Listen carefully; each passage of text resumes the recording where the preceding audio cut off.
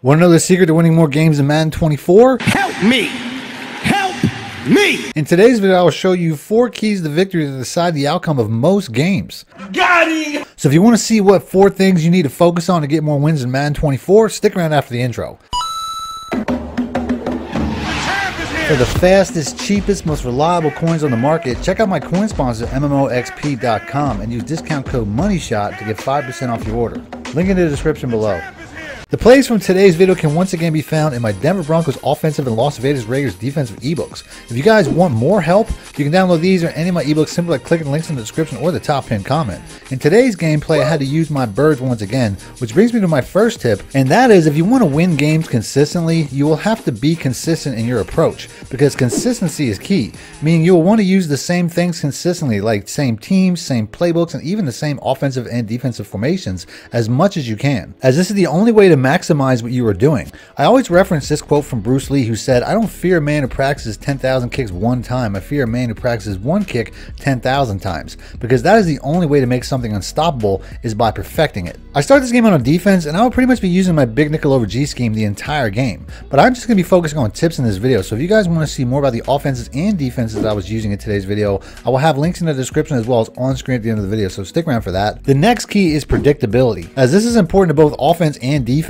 Your goal as a defender is to make your opponent predictable while staying as unpredictable as possible, which is why I always suggest to put your auto alignment to base in every video that I make about this defense. And this is because being unpredictable is a weapon in Madden. So try to mix up your coverages and never run the same play too many times in a row so that your opponent can't come up with a plan for what you're doing. As you can see, since I'm running man 0 on the first 2 plays, and on the second play he hits me with a zig adjustment for the first. So on the very next play, I start switching up my coverages better. My opponent tries to mix in some run plays as well, so I can't just play the pass. But one of the best ways to make your opponent predictable is by focusing on stopping one phase of offense, either the run or the pass. Because if they stop having success doing something, they will stop doing it, and that will make them one-dimensional. I choose to stop the run first, and I make all my pre-snap adjustments to reflect that, because I want my opponent to pass, since passing has a higher chance of turnovers and negative plays via sacks. Another way to make your opponent predictable is down and distance, as this is the best indicator for what your opponent is going to do in the next play. You only really get this in 3rd and 4th down, but you want to get them to the point where it's an and long situation, because it's too easy to pick up and short situations like this,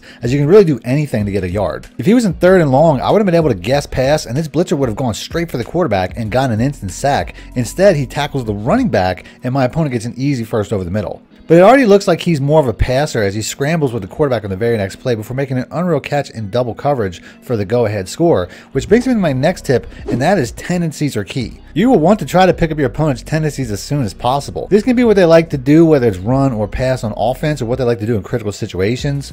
He goes for 2 as well and barely gets it, which brings me to my next tip, and that is playing fundamental football. I know a lot of players like to go for 2 and do onside kicks and all kinds of stupid shit, but these things aren't consistent enough and will lead to more losses than wins. On offense, I want to watch to see if my opponent plays more coverage or if he's more of a blitzer. On offense, I'm pretty much going to be running the same I-form close scheme all game, and this is because I can stay unpredictable even though I'm only going to use about 5 offensive plays that I've mastered in this formation. I want to run the ball out of this formation, but my opponent has some sort of defense figured out that gets this defensive end in free on run plays. So my next tip is to be flexible, because flexibility lasts. How many times do you play someone who wants to do one thing, and when that one thing doesn't work, they just rage quit? So I try to run the ball as much as I can, but that defensive end keeps getting in, and I don't know why. So instead of burying myself, I just switch to passing more often, and we get first downs that way while I'm trying to figure it out. He gets me into another 3rd and long in the next play, but since he is having success with this cover 3 blitz, he keeps using it, and I know he's going to be in on the very next play. So all I have to do is make an out route adjustment that beats cover 3, and we get a first down, but I can only do that because he got predictable with his coverage. In fact, he stays in that coverage for the rest of the drive, making my play calling selection very easy, as I just keep hitting him with outside run plays and outside throws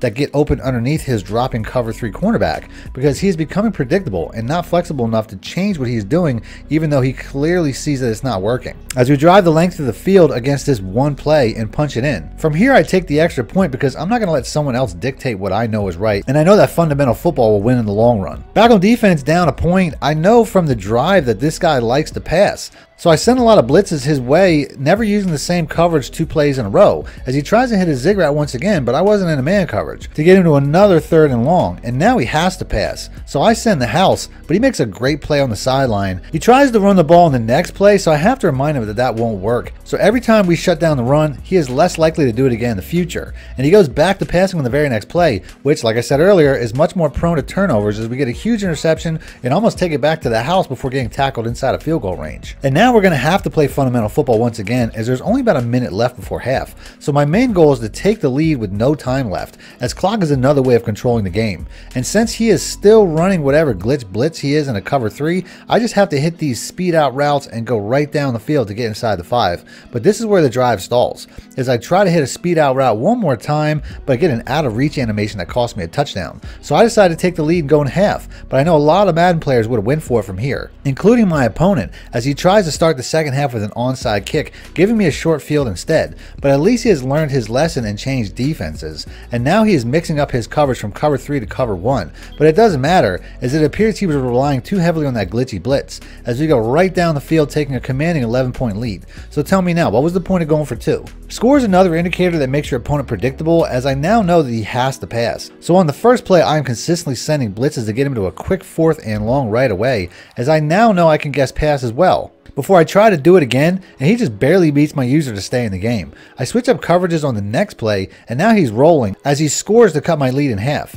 Now up only 3, I want to kill clock, but I still want him to respect my passing game so he can't run commit. So I take a shot on the first play to stay unpredictable, before I pound the rock on the next 2 plays to get a 1st down. I try to pass once again to the speed out route, but I must have used that one too many times, because he is now making the adjustment to take that away. So to stay unpredictable, I'm going to have to use a new play that he hasn't even seen yet in the PA deep cross go, as we get a huge 1st down to get back into scoring range before I make my first mistake of the game and throw a touchdown ball too early, resulting in an interception and leaving the door wide open for a comeback with only a few minutes left in the game. And now clock is a huge issue, as I know he could probably run out the entire clock and score, leaving me no time left. So I'll have to play smart situational football to guarantee that I can even get the ball back, because it's clear that I cannot stop his offense at this point, as he is now going right down the field on me. If I can hold him to a field goal, that's ideal, or even get a turnover, but he is clearly in control now, as he runs the clock down to the 2-minute warning. At this point, if he gets too close to the end zone, it might be best to let him score so that I can at least guarantee to get the ball back, as he is now running the clock all the way down before snapping the ball.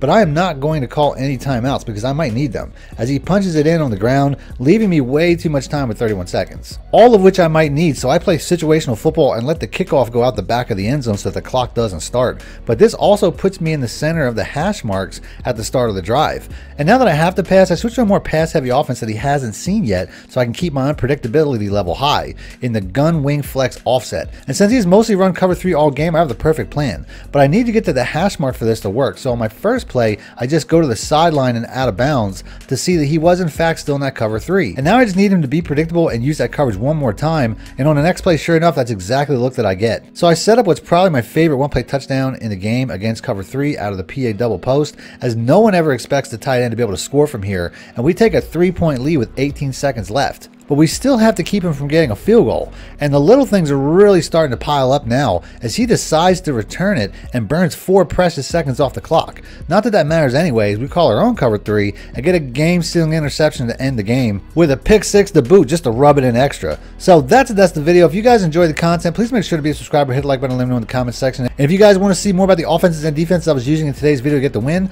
I will have links to them popping up on screen now. Other than that, thanks for watching. Until next time, Madden Money Shot out. Need more help or just want to show your support? Then head over to my Patreon and join my team, where you can get exclusive content like ebooks and bonus plays, as well as early access to my vids and more. Link in the description below.